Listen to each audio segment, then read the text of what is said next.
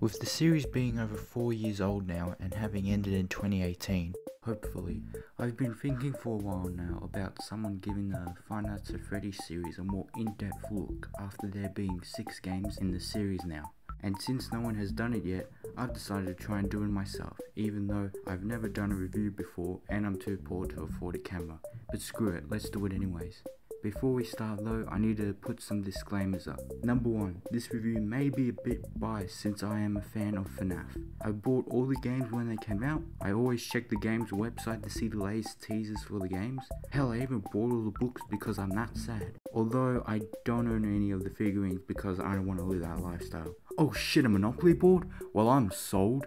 Number 2, I won't be reviewing FNaF World or Ultimate Custom Night. Reason being that FNaF World can be a whole other topic to discuss, and Ultimate Custom Night was originally intended to be DLC, but was made as its own thing, so it's technically not really a standalone FNaF game, just an expansion or extra content. Number 3, no lore at all. I'm not going to judge these games based on their story since that's the thing I don't want to get myself into. Number 4, the jump scares won't count at all as well. Now I know that this game is a horror game and its main scare is a jump scare, but in my opinion the jump scares in FNaF aren't the most important things in it. It's the build up towards them that matters the most to me. So for this review, I'll be going over everything scary about the games except the jump scares. And number 5, the rating system. I'm going to be reviewing these games with my very own rating timeline because I'm that professional. Now with all that said and done, let's start the review with the start, of course.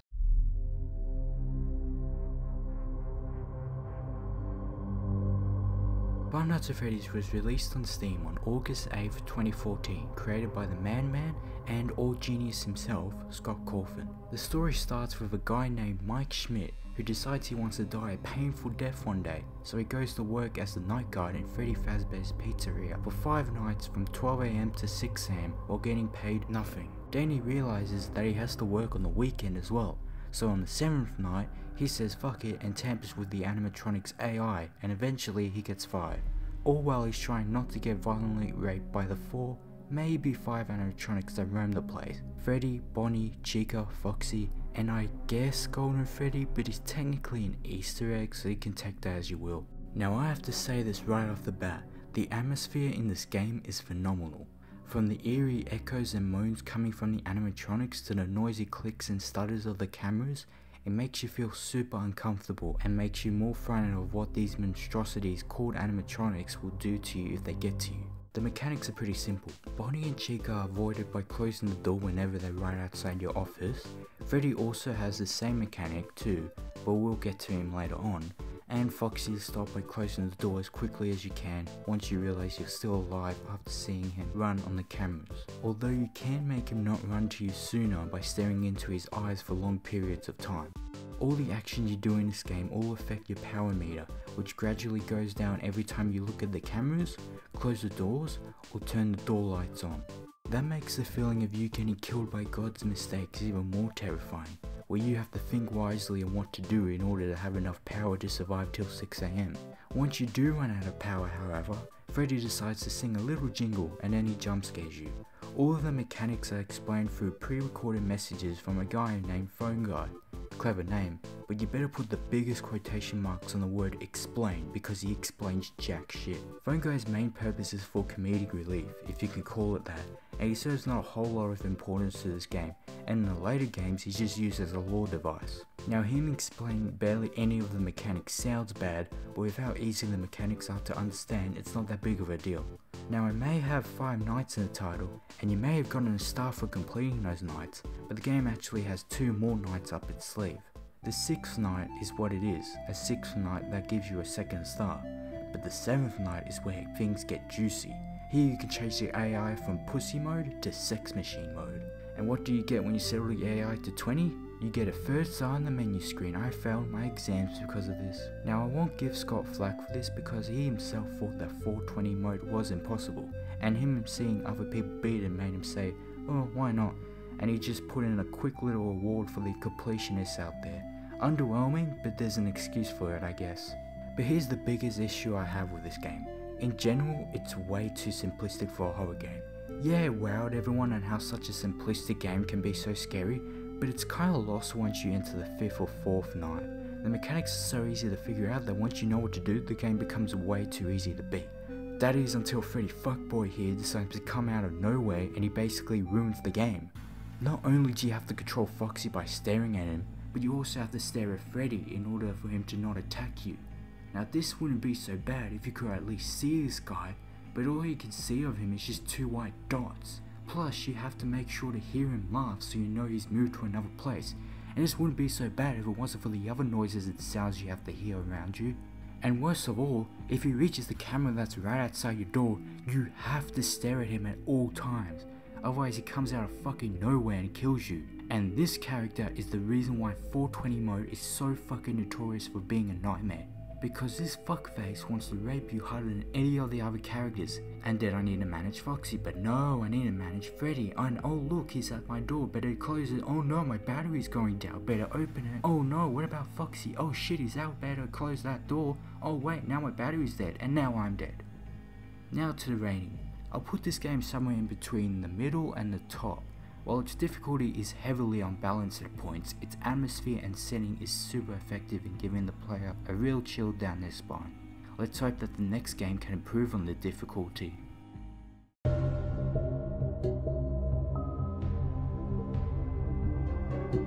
Five Nights at Freddy's 2 was released on November 10th, 2014, just a little over 3 months from when FNaF 1 was launched, and Jesus Christ, this game is great. Before we get to why though, let's see what the story is about this time. It's just the same as FNaF 1's story, but instead Jeremy Fitzgerald wants to die now, and so does Fritz Smith on the 7th night. The premise as well is the same as the first game, where you have to survive 5 main nights, a 6th night, and a custom night. However, the custom night here is sent into categories, and if you beat one of them, you get a figurine placed on your desk. Neat. Now the 3 biggest changes this game has to the first one is number 1, no doors, number 2, a Freddy mask to defend yourself with, and number 3, over 10 characters that want to rape you now. The characters present here are the original 4 casts, but more nightmarish, 3 animatronics that made Rule 34 say wow, Satan's son, this annoying prick, an abortion, and my nightmares. The mechanics to hold these guys off is far simpler, yet hard enough to make the nights a challenge to complete. All the toy animatronics, Balloon Boy, Mangle, Golden Freddy, and 3 of the 4 rivet animatronics are all handled by putting on your Freddy mask and waiting for them to disappear. With it, Foxy is stopped by constantly flashing your light at him just enough so he can run off and have a seizure afterwards. Too bad your flashlight has a limit, which is way worse than a limit made in FNaF 1 with the doors and camera showing no percentage sign at all, yet it feels more fair like this since the battery isn't affected by opening the cameras. And lastly, the puppet is controlled by constantly bringing up the camera and winding up his music box. Even though the music box is the second most annoying thing in this game, first being this, it's completely understandable as to why it's in the game, so that there's a purpose in using the camera. Now I have to say, the atmosphere in FNaF 2 is just as good, if not better than FNaF 1's. In FNaF 1, while it did give you a chill down your spine, it can be quickly avoided by just closing both your doors. Here, there's no doors in sight, meaning that the animatronics could easily get to you in a matter of seconds, making you feel more nervous in getting a jump scare. But the best thing about this game is the fact that the difficulty is so much better than FNaF 1's. This game can be challenging to grasp at the start and look challenging by having over 10 characters, but you can get an easy grasp on the mechanics in a matter of minutes. However, I do have some minor issues with the game, like how the mask is activated right next to where the camera is activated. So sometimes you might accidentally hit the camera whenever a character appears in your office. A way this issue could have been fixed would have been if the mask was activated through a keyboard action, like how the flashlight is activated through the control button for the hallway and the cameras. Also, why is there so many cameras? I get that each animatronic has its own route to your office, but it could have at least been reduced to 10 cameras rather than 12. Overall, I'll put this game at the top. This game does a lot better than its predecessor, even if I have some niche issues with it, but overall it's the best FNaF game so far. Now on to the next game.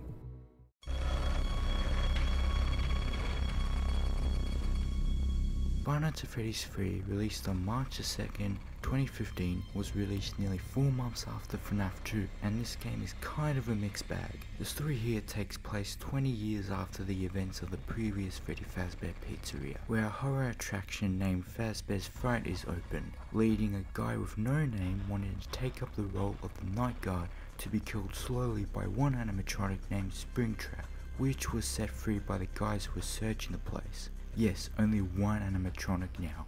Plus, this guy also forgets to take his pills for a week, making him hallucinate 6 animatronics while doing his job to not die from this crazy lunatic of an animatronic. And after all your hard work, you don't even get paid. Instead, you come to the realization that there's 2 endings to this game, a good ending and a bad ending, and then the place burns down. Nice. To get the bad ending, you just have to play the game normally. Whereas to get the good ending, you have to play a couple of minigames throughout the whole 5 nights, hidden in the most niche places, and then you get a shiny star on the menu screen. A fun challenge to help cope with having to listen to Phone Dude. Hello? Hello? God damn it. The mechanics here are quite simple yet complex at the same time. Springtrap follows a set path while also taking shortcuts through the vents. So in order to stop him, you have to cue Balloon Boy's laughs to send him back to his starting position. Man, Scott just loves torturing us, doesn't he? Anyways, if he gets into the vents, you switch your cameras to the vent system, double click on one of the cameras, and he'll eventually get out of there. Sounds easy, right? Well, you have 2 roadblocks that make Springtrap get to your office quicker. The Phantoms and this abomination of a mechanic. The mechanic in question is the maintenance panel, where you have to reboot your camera system, your audio devices that distract Springtrap, and the ventilation if it says error next to it. The cameras get an error if you use them for a long time, the audio gets an error if you use it too much, and the ventilation can get an error whenever it feels like, or if your hallucinations start to jump scare you. These hallucinations being Phantom Freddy, Chica, BB, Foxy, Mangle, and Puppet. Phantom, Mangle, and Puppet are just distractions, where Mangle can give you an error to your audio and the Puppet gives you a ventilation error, while staring deep into your eyes in the process. The rest of the characters give you jump scares that instantly make your ventilation go off. The cues for them to jump scare you are fairly easy to avoid. Phantom, Chica, Puppet, and Mangle are activated if you see them on a specific camera, whereas Phantom BB just appears on any of them, but you can just quickly exit the cameras to make him go away. Phantom Freddy attacks if you stare at him walking outside your office for long enough, and Phantom Foxy attacks if he wants to be a bitch and decides to appear in your office if you stare at his posture for a while. Now with all that out of the way, what's my opinion on the game? Don't get me wrong, it's far from bad. Its mechanics are pretty clever, and the fact that this game can be challenging even if there's technically one character to avoid makes it more unique in the FNaF series. But honestly, this game has a lot more flaws than FNaF 1. With Springtrap being more shown in the dark in the cameras, once you see him in light, he looks kind of off, especially in the vents. Also, the atmosphere here compared to the other games kinda sucks. FNaF 1 nailed this because of the power limit, and FNaF 2 nailed this because of the openness of your office and the amount of characters coming to get you. FNaF 3 though, you feel more pissed off rather than worried. Sure, you get nervous if Springtrap is close to your office, but you can control him so easily at times. Plus, if he is getting closer to your office, you're most likely to be less worried and more annoyed with the phantoms and the amount of errors you get from the maintenance system, completely ignoring the sense of dread whenever Springtrap is near.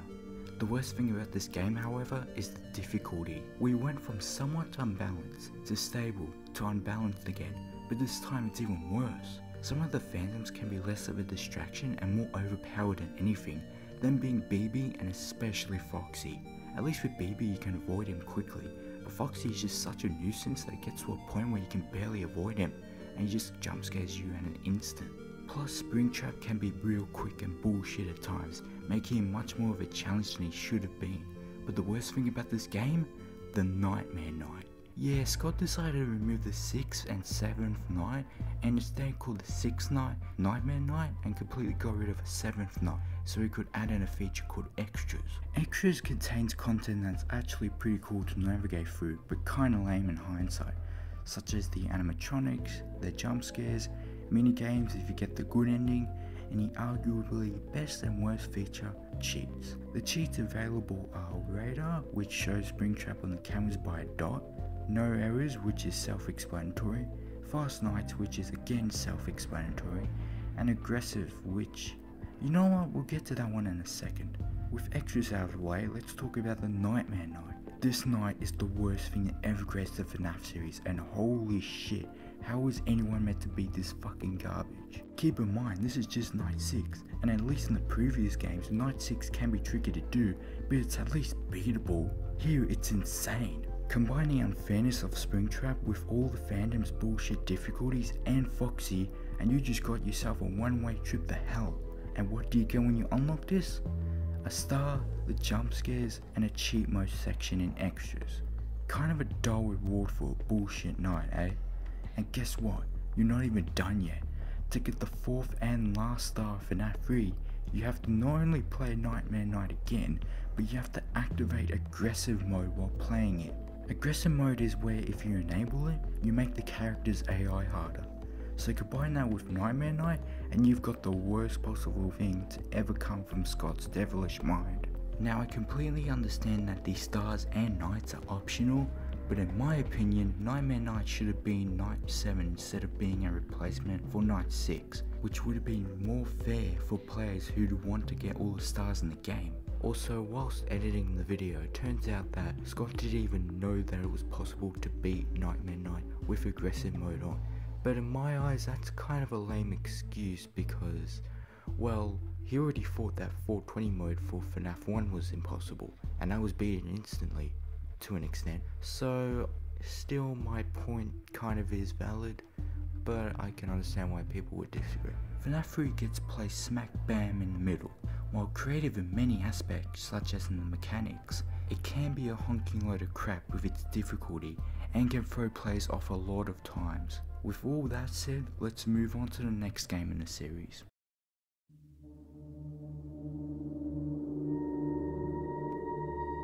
Five Nights at Freddy's 4 was released on July 23rd, 2015, over 4 months after FNaF 3, and I'm gonna be honest here, I don't like this game. Now let's first go through the basics of the game before I head straight towards my opinion of it. The story now is that you're playing as a small child who is always tormented by his dick of a brother with the masks of the animatronics of Freddy Fazbears or Fredbears or Juniors, I don't even know at this point. All of his brother's acts lead him to have nightmares of the animatronics for at least a week, before his brother gives him a big surprise on his birthday by stuffing his head in an animatronic's mouth and killing him in the process. Now the biggest note to take from this story is the fact that you're not playing as a suicidal night guard anymore, but instead a traumatized child trying to get rid of the creatures coming for him in his own home. This was a great breath of fresh air for the series, since the fans were starting to get kind of tired of playing as another night guard, hoping to get his crappy paycheck by the end of the week. The atmosphere in the game also felt much scarier than the other games,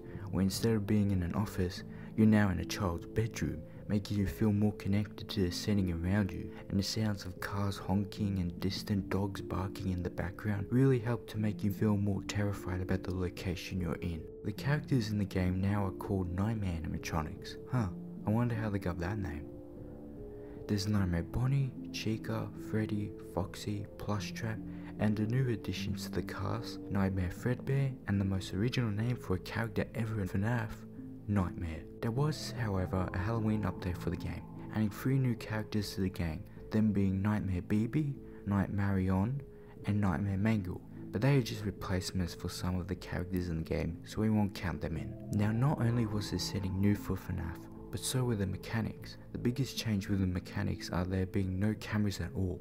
Instead you have to run towards the 2 doors around you, move towards the closet, and always check behind you. To this day, I still don't understand why a child needs 2 doors for their bedroom. Bonnie and Chica come from both doors, and to stop them you have to listen if there's any breathing outside, and if there is you just shut the door in their face. Foxy runs towards your closet whenever you're not looking, and once he's in there he decides to hide there for the rest of the night. The way to stop him from killing you is to shut your closet door enough times to somehow turn him into a plushie. Don't ask. Freddy is stopped by flashing a light at his little companions known as Freddles, that for some reason love to have seizures on top of your bed behind you. The max amount of Freddles that need to appear for Nightmare Freddy to jump scare you is 3. But luckily you know whether or not most or all of the Freddles are on your bed if Freddy decides to go and stay with the light switch in your room. Plushtrap isn't a character that appears during the night, but instead is present once you've beaten a night. All he really is just a minigame, and I have to say, it's pretty unique what Scott did with Plush Trap in the game. All you have to do is you have to make sure that you stop Plush Trap on the X in front of you. The way to do this is by flashing a light at him, which stops him dead in his tracks. Problem is that you only have a small amount of seconds to do this.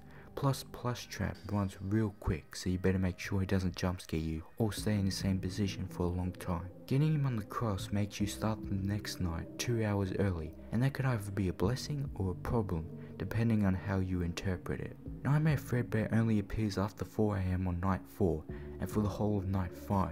The hard thing about him is that not only does he appear at your doors, but he can also appear in a closet and on the bed. If he's outside in the hallways, you need to quickly flash a light on him and shut your door. If you hear a loud and deep laugh, he's either in your closet or on your bed. But you have to be quick to figure out where he is, because he can be really quick to jump scare you. Nightmare operates the exact same as Nightmare Fredbear, but is much more aggressive and only appears on night 7, aka Nightmare Night, and 4 AM onwards in 420 mode, aka Night 8. All you have to do is type 2020-2020 in the extras menu and you've got Night 8. A bit of an obscure way to get it, but it makes sense nonetheless. Speaking of the extras menu, it's back in FNaF 4, and it's much better than FNaF 3's extras. Not only do you have the jump scares and animatronics, but you also have the process of making Nightmare Foxy and Nightmare Fredbear, which is so cool to check out. It also has the Nightmare with Plush Trap minigame, and of course Nightmare Night.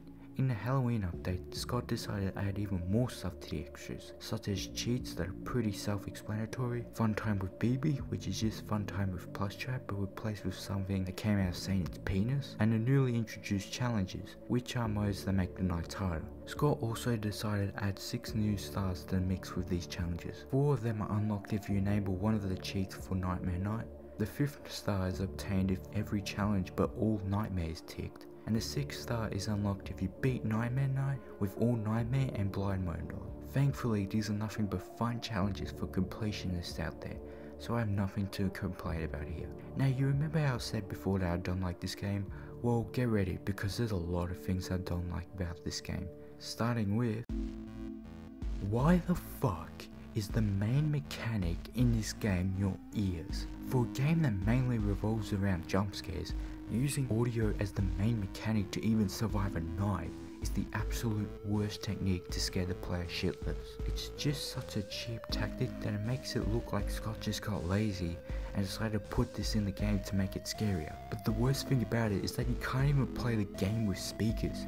You have to play with headphones on in order to hear Bonnie and Chica's breathing. And not only that, but you need to at least have your volume close to fucking 100 to even hear them breathing. Well, for me at least. The breathing was so hard to hear that Scott had to update the game to make the breathing louder. Now, before you say in the comments, yes, audio has been used as a mechanic in the previous games as well, but they're only there as additional help. FNaF 1 did make you have to use audio for Freddy, but you could use some tactics to beat the game without listening for his laugh. FNaF 2 barely used audio as a mechanic, where it was only ever used to know when someone was in the vents. And FNaF 3 used audio to help players know if Springtrap was in the vents or not. FNaF 4 just full out embraces audio as a main mechanic, and while it was used in creative ways throughout the game, it just comes off as a cheap tactic to make you jump even higher out of your chair once a jump scare occurs.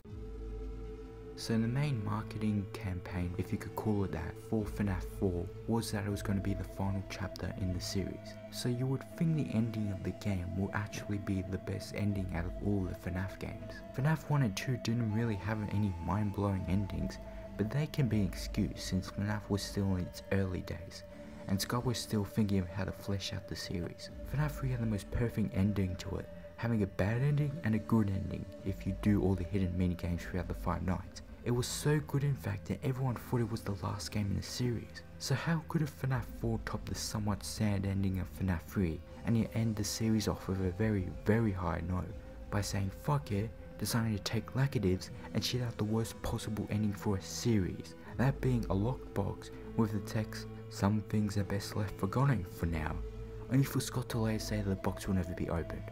Nice. To be fair, Scott did say why he would never open the box, saying that he thought the fanbase wouldn't be ready to face what was inside of it due to no one understanding the story. And speaking of the story, Now I know I did specifically state that there will be no mention of lore in this review at all, but the lore was a factor in ruining the game in my honest opinion. You see, since this game was supposed to be the last game in the series, you would think that the story would end in a nice little bow, but instead it went the complete opposite way. People were so confused as to what anything in this game meant, from where this was set, to who this kid was, to even if this incident took place in 1983 or 1987. Argument after argument after argument about whether this was true, or this was true, or this was false. And the thousands of theories about what was in that goddamn fucking box made the story so convoluted that Scott decided to scrap the idea of FNaF 4 being the last game in the series and instead made FNaF Series location. That's when you know you fucked up. For me, FNaF 4 has to be placed in between the middle and the bottom. While having the most unique concepts and ideas the FNaF series has ever had, it falls flat on its face by having cheap mechanics, a bad ending, and the worst cliffhanger, if you could call it that, for a series finale. With all that said and done, let's get right into the next game of the series.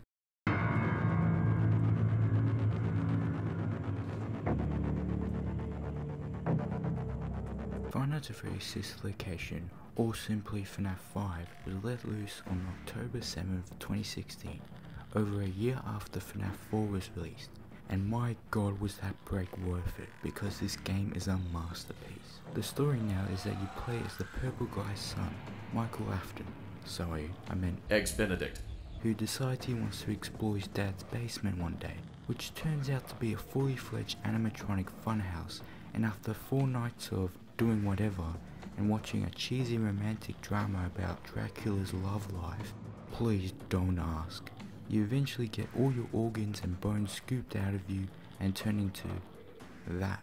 This game has to be the most refreshing breath of fresh air this series has ever had since FNaF 4, because for the first time ever, you aren't set in one place, you're instead in different areas and different rooms every night, and this way of playing the game has to be the best part about it. I think the reason Scott went with this new approach to the FNaF series is because he wanted this game to be a better ending for the series than its predecessor, meaning the game had to be heavily story based in order to please the lore based fans. Now that does sound bad for newcomers to enjoy the game, but somehow Scott made the story of the game look simplistic on the outside, but once you delve deeper into it, a whole new story starts to unravel, making the story balance between a new player and a long-time fan of the series. Now let's talk about the animatronics. The newest characters here are Baby, who's the leader of the pack, her minions the Biddy Babs, Ballora, her minions the Mini Renas, Ennard, who appears later in the game, Funtime Foxy,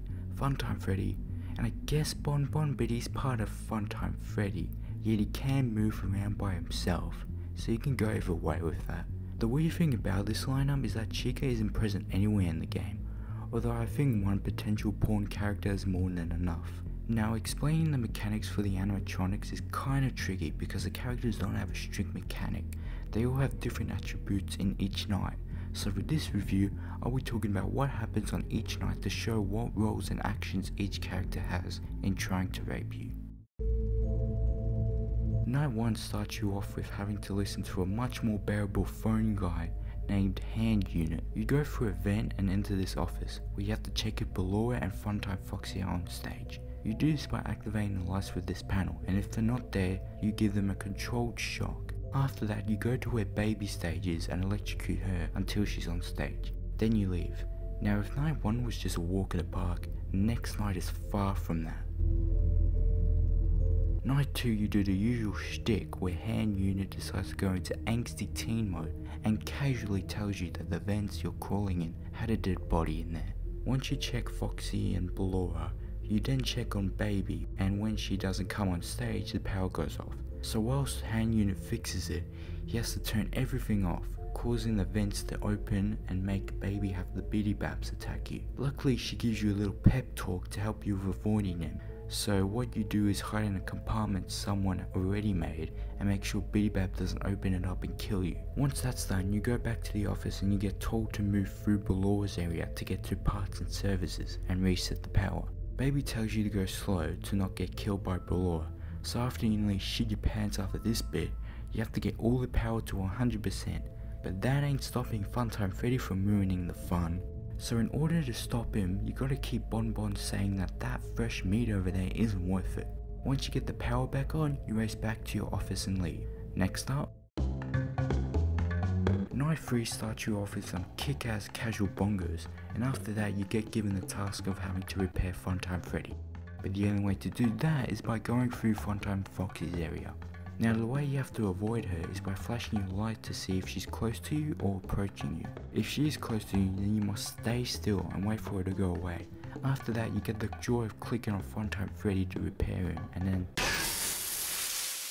Well played, Scott. Well played. Once you think you're done, you realize that Bonbon has escaped from Freddy's hand, so in order to stop him from jump scaring you, you must click on his nose. Too bad he really hates your light, so you have to be extra cautious with your flashlight for this part. Once that's done, you walk back to your office, but not before Funtime Foxy jump scares you, leading to... Now night 4... You know what, let's talk about this night later. Night 5 starts with you being told that your reward for being the night guard for the facility is exotic butters. After you laugh for about 2 minutes, you get told that there's also technicians on site, so you won't feel too alone. I wonder where those guys could be. Huh. Anyways, you get told that your job now is to fix Baby, so once you get to her, she tells you that she's broken and they want to scoop her. But apparently they won't fix her, so you have to save the good parts of her so the bad parts are destroyed. Once you enter a random code and grab a green key card, Baby tells you the directions to the scooper room to save her. Uh-oh, turns out it was all a trick by Enid to escape from the hellhole around him. So he scoops you and takes over your body. The end. Or is it? Turns out that ending you got was the real ending, aka the bad ending. So in order to get the good ending, you have to complete one minigame, which shouldn't be too hard, right? Right? Once you finish the minigame, you play night 5 again, but instead you do the opposite of what Baby says when she tells you the directions for the scooping room. Doing this gives you access to what I'm going to call night 6, in which you have to stay in a FNaF 1 looking office until 6 AM while trying to avoid Enid, who gets more aggressive as time passes on. This has to be a pretty fun challenge, not hard yet not easy as well. I'm pretty glad that Scott didn't just make a whole new set of mechanics for this night and just stuck with FNaF 1's mechanics, so the player wouldn't be confused and would feel more comfortable in completing the night. Once you finish it, you go home and enjoy your exotic butters. The end. Until you see a custom night exist. Now I'm not going to go too in depth with this night since it is DLC for Sister Location, but all that happens is that you get a cutscene every time you beat a set mode, and once you beat the hardest one, you get the last cutscene of the game and you're done. Now that we've discussed the good stuff and the nights, let's start to talk about the issues of the game. Night 4 is fucking ridiculous. You wake up in an animatronic suit after Funtime Foxy raped you, and you witness Bellora getting scooped right in front of you. Once she's dead, Baby tells you that in order to escape from the suit, you have to wait for the technicians to see you in the suit via the cameras. Too bad the spring locks are rusty as hell, so once the suit's open, you gotta wind up the spring locks and not get crushed by them. Seems easy, right? Well, it turns out Bellora's babies, the mini-renas, want to fuck you over, so they'll not only climb along your suit, but they'll also climb inside your suit. The way to get rid of the ones climbing on the side is to shake your suit, but turns out the ones climbing inside of you don't like that, so you gotta make sure they're not climbing in your suit so you can shake. All while you have to wind up 10 spring locks, and all this needs to be done in 3 minutes. Now that sounds easy, but trust me, those 3 minutes will feel like 3 hours since you keep dying and dying and dying all the fucking time. This night was so hard that Scott had to update the game to make the night easier, but it's still a piece of shit to complete. Unfortunately, night 5 is only beatable by having your headphones on and listening to what Baby says, leading you to get scared more if you get jump scared, and we all know how much I loved that mechanic in the previous game. Luckily it isn't too much of an issue since you can hear Baby well through your speakers, plus this is only used fully once. Yeah, you need audio for Bellora and Funtime Foxy, but it is possible to get past them without hearing their footsteps. Oh yeah, Funtime Freddy uses it, but there's no real jump scare other than that cop-out one. Holy crap, this minigame is way too hard, and I mean way too hard for a normal person to complete. Fucking Night 4 is easier than this shit. The amount of precise jumps you have to make to not only pass holes, but to also feed the children can go and fuck right off. The fact that each kid is assigned to a specific cupcake makes it where if you make one single mistake, you fail instantly. This wouldn't even be so bad if there wasn't a 1 minute time limit. What the hell, Scott? And you need to do this minigame in order to access Night 6. But thank God you can get this minigame through 2 ways instead of 1. The first way is by dying 5 times, and the second way is by hovering your mouse over the bottom left hand corner of the extras menu. Thank the Lord that it's available in the extras menu, otherwise this game would have been lower on my list. Oh yeah, I forgot about the extras menu. All there is just pictures of the animatronics in the game, the making of Foxy, Baby and Freddy, some blueprints and exotic butters. This game gets placed below FNaF 2 but above FNaF 1. Despite Night 4, the minigame, and having to use audio as a main thing again, this game has to be one of the most innovative FNaF games of all time, and it definitely was worth the wait for it. Plus its ending and story was pretty stellar, and was a great game to finish the FNaF series off on. Psych!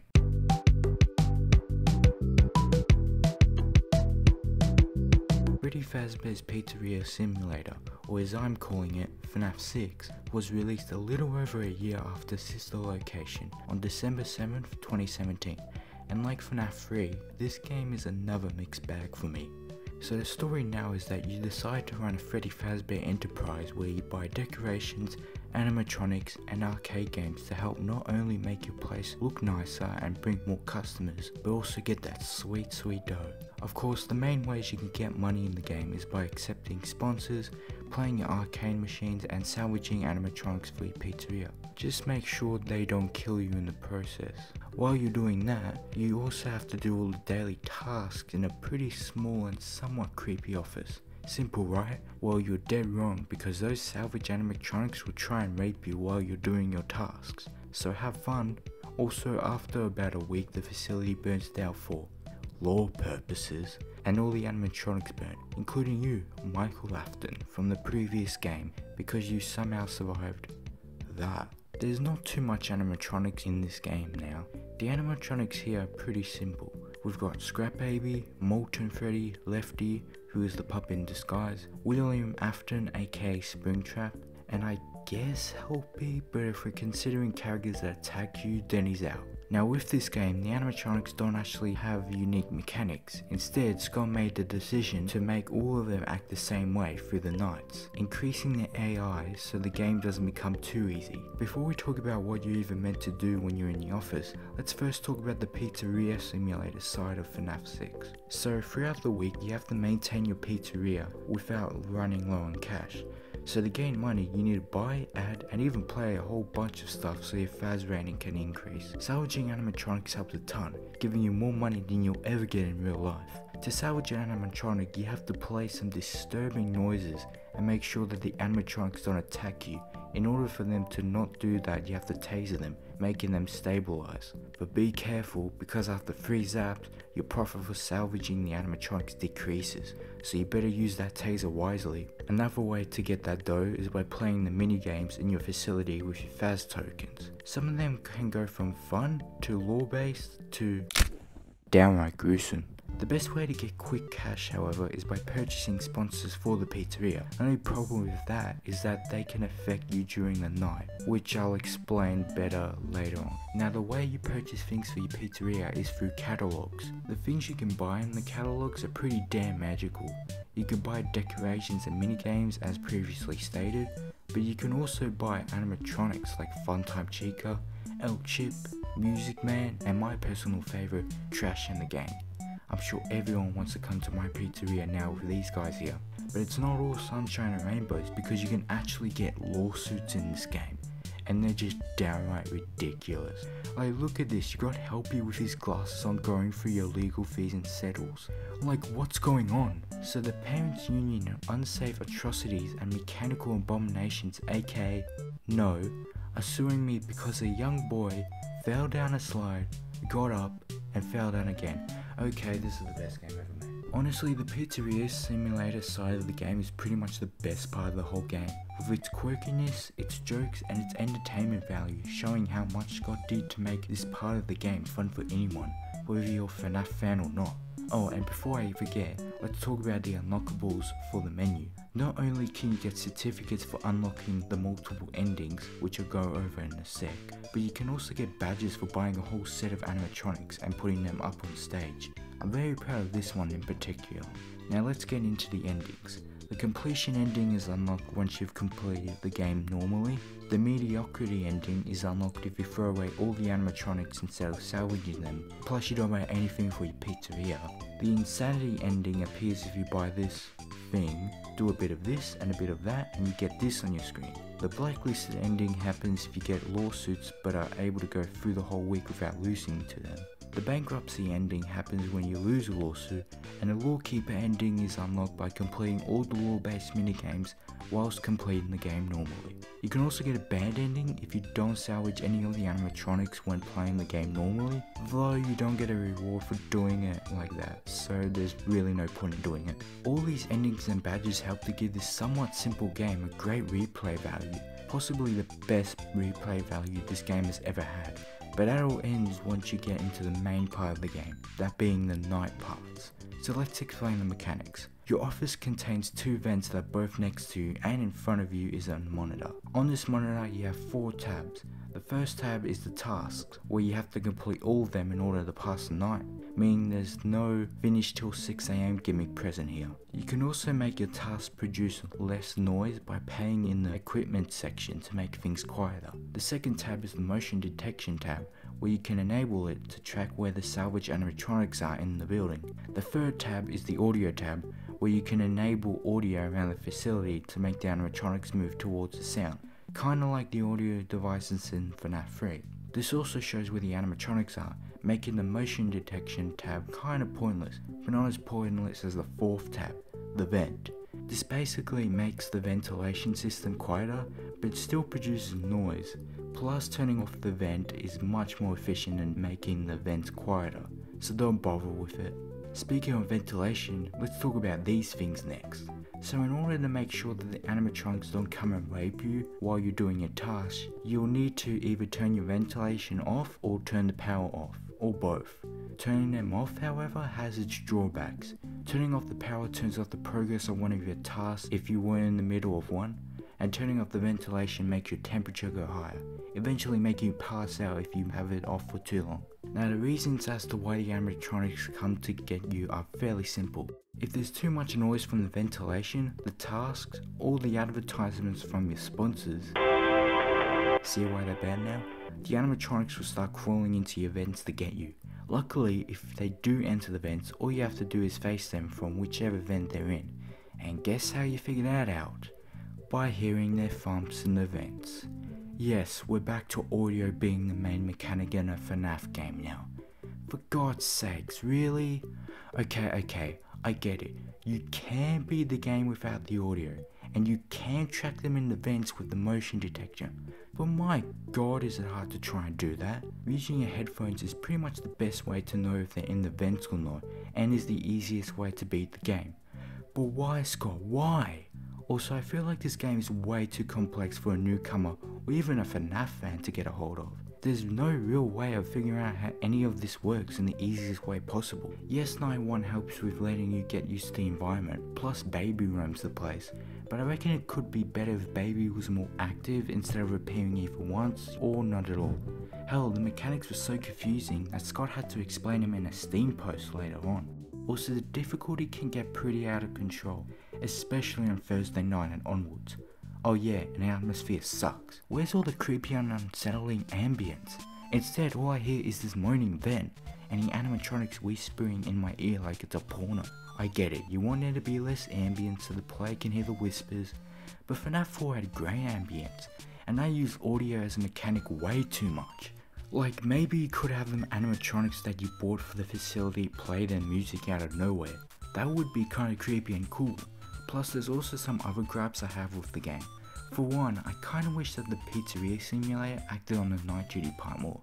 Like, you have the sponsors with the ads, but what about something like the more decorations you buy for the pizzeria, the more colour your desk could be to the point where it covers the screen?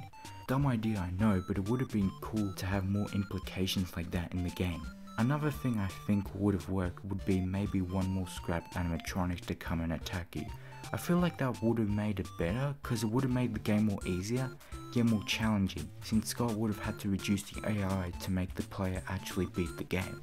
And the biggest issue of all, why the fuck can't you buy the pickles? Why are they unavailable for Oh. This game's better than FNaF 1, yet a little worse than FNaF's sister location.